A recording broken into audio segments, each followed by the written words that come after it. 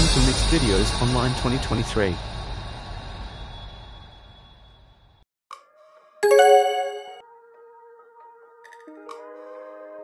Today I will answer the question, how do I know if my dog is in heat? So let's start. Here are 5 initial signs that the dog is in the mating season are. Number 1, dog bleeding. One of the first signs that mating season has started is dog bleeding. Bleeding occurs in the first cycle of dog heat, which is called proestrus. Number 2, changes in behavior. During the mating season, your dog will be more nervous, more agitated and more cautious. Also, in some periods of heat, a female may become aggressive towards other dogs and humans. On the other hand, there are a few cases where the opposite happened and the dog became less active.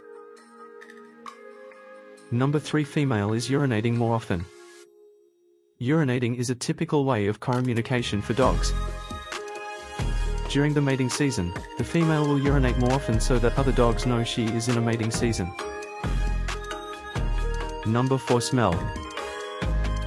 The males will sniff the females more often during the mating season due to hormonal changes. A characteristic odor is a signal to the male that the female is ready for mating.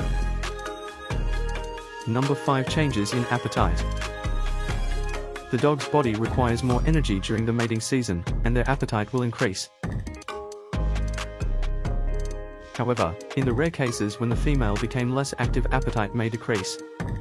To find out more, I answered some of the frequently asked questions about dogs' heat.